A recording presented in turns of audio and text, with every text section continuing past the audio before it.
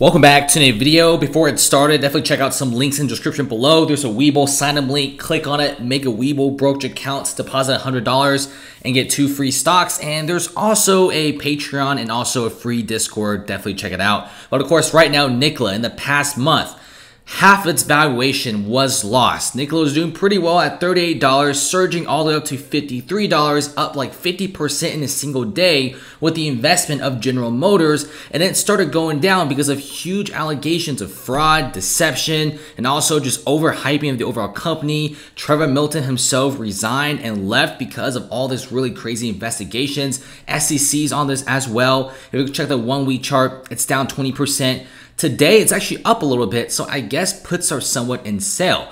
And if you check out NIKOLA, I mean, they have some vehicles, like for example, the NIKOLA 1 in 2016. Trevor Milton said it actually works for a promotional video, but it turns out the NIKOLA 1 was just rolling down a hill. The hydrogen technology wasn't even in existence for the NIKOLA 1. And this was 4 years ago. So there was lying and there was deception for the overall stock and also the company.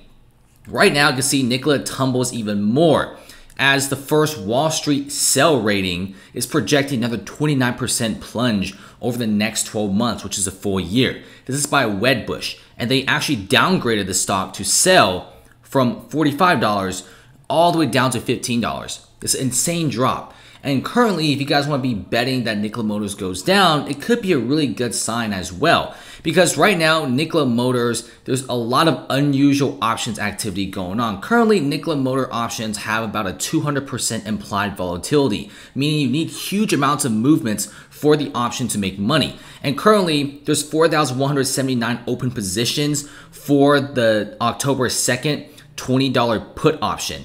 And there's 4,179 open interests. These are open contracts that have not been exercised. They're not being sold. These options are being held in people's brokerage accounts. So there's a lot of people betting that NIKOLA Motors goes down even more the next week. If you check this out, this pretty much equates to about a $1 million bet, betting that NIKOLA Motors goes down even further.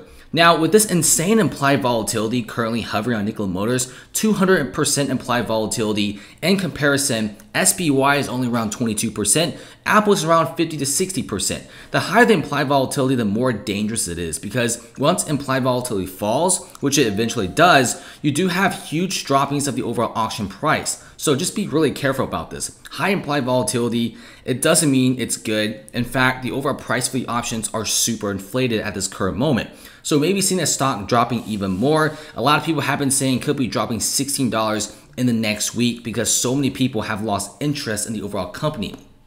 Lots of really crazy stuff going on with NIKOLA Motors. There's currently a $1 million bet that it goes down next week. And these options expire super fast as well. The expiration date is literally in 5 trading days. That's about it. Thanks for watching and comment below.